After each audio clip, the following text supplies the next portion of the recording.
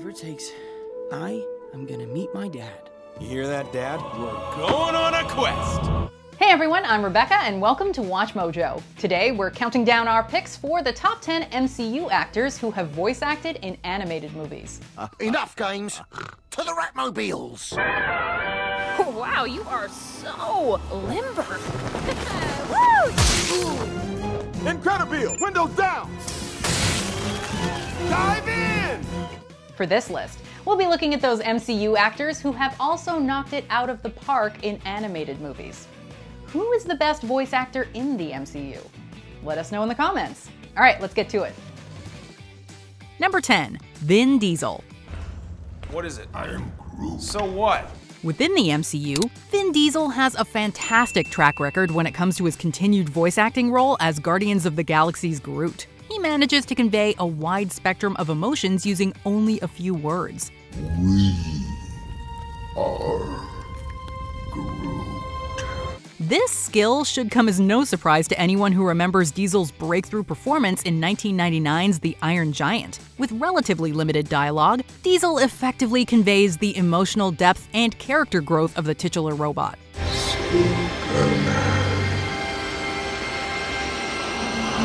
Diesel's powerful and expressive voice tends to allow him to completely disappear into his animated roles.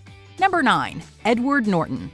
Strange as it might seem to recognize Edward Norton as part of the MCU, the gifted actor did introduce the world to this universe's Bruce Banner in 2008.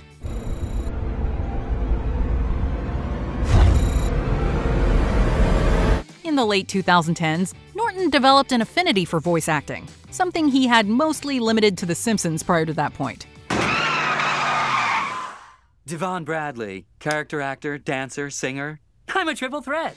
But Norton gave us an unforgettable big screen performance when he portrayed the neurotic Sammy Bagel Jr. in Sausage Party. I'm Sammy Bagel Jr. I'm happy to meet all of you. He also starred in the English dub of the Chinese film Little Door Gods. We were meant for greater things, brother. Delay? I'm done following their rules. In addition, Norton had a supporting role in Wes Anderson's star-studded and quirky Isle of Dogs. He shined again as the relatively reasonable canine named Rex. I don't think I can stomach any more of this garbage. Number 8, Scarlett Johansson. I'm done running. It's only to be expected that a master spy like Natasha Romanoff can slip into characters seamlessly. In between her missions as Black Widow, Johansson lent her one-of-a-kind voice to several animated flicks. She delivered a memorable performance as Nutmeg in Isle of Dogs. I wouldn't drink that if I were you. It's full of toxic chemicals. Johansson also starred as Royal Mermaid Princess Mindy in the SpongeBob SquarePants movie. Father, I wish you'd try a little love and compassion instead of these harsh punishments. And if you ever wanted to see her as a singing porcupine, watch her show off her vocal chops as Ash in Sing.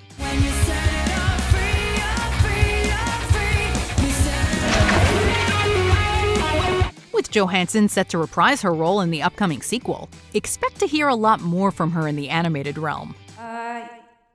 You guys okay? Number 7, Cate Blanchett.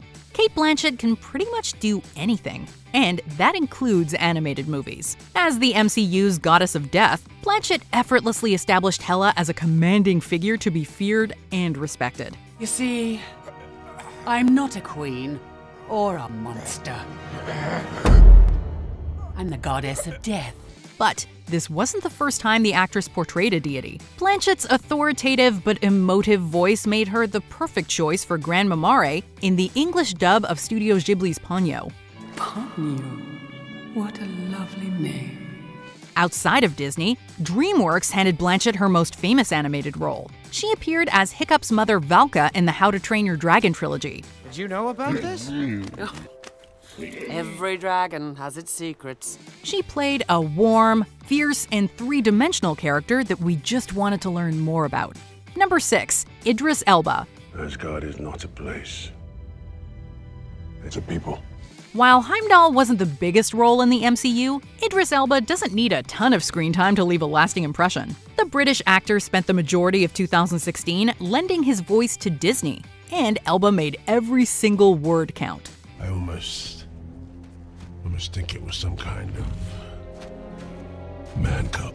Unfortunately, Elba's turn as Shere Khan doesn't count, as The Jungle Book is technically not an animated movie. But the actor also voiced Finding Dory's Fluke, Yeah, I almost forgot. as well as Zootopia's Chief Bogo. Didn't forget, just don't care. While his portrayal of the sea lion Fluke got to see him show off his comedic chops a bit more, his role as Bogo showed us his depth and versatility in the vocal booth. Who cares? Huh. You should have your own line of inspirational greeting cards, sir. Shut your mouth, Wild. Number 5. Andy Serkis. I made it rain.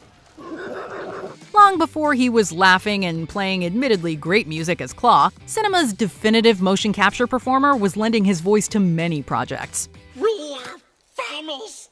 Yes, famished we are, precious. While his voice acting roles in franchises like The Lord of the Rings and Planet of the Apes are great, it's all about his animated work today. In 2006's somewhat forgotten Flushed Away, Serkis formed a fun pairing with Bill Nighy as two gangster rats. Here they are! Don't get 'em, mates! He also appeared as an elf in Arthur Christmas, but perhaps his finest vocal role was in Steven Spielberg's The Adventures of Tintin. Serkis steals the show and delivers a solid performance as Captain Haddock. Look at the pair of them, fast asleep. Typical landlubbers. Hey, no stamina these days. Number 4. J.K. Simmons. You're fired. Parker, hello. You're fired. J.K. Simmons was so perfect as J. Jonah Jameson in Sam Raimi's Spider-Man trilogy that the MCU brought the actor back in the role for the second Holland Spidey film. But that's not all, folks. Here's the real blockbuster. Brace yourselves, you might want to sit down. Despite boasting one of the most instantly recognizable voices in the business, Simmons still has a knack for disappearing into roles. The actor's intimidating voice makes him an easy pick for villains like Kung Fu Panda 3's Kai. I will show you the true power of Chi, brother. But Simmons' strength lies in his ability to inject gravitas and a sense of history into his performances. And how do you think they're gonna feel about their mayor, who is a lion? No other film highlights Simmons' vocal talents better than 2019's Klaus. His well-rounded performance made him a standout among the stacked cast. Delivering these toys, seeing the joy they bring to children, I thought I'd never feel this again. Number 3. Tom Holland. I'm sorry, you're saying there's a multiverse? The MCU's friendly neighborhood Spider-Man enjoyed an incredible run in the late 2010s. Tom Holland has also established himself as a Hollywood A-lister with unlimited range. Along with his big live-action roles, Holland has periodically dabbled in animation. In fact, his first movie job was voicing one of the main characters in the UK dub of Studio Ghibli's Arrietty. I would really like to know your name. You can call me Sho. Do you even have one?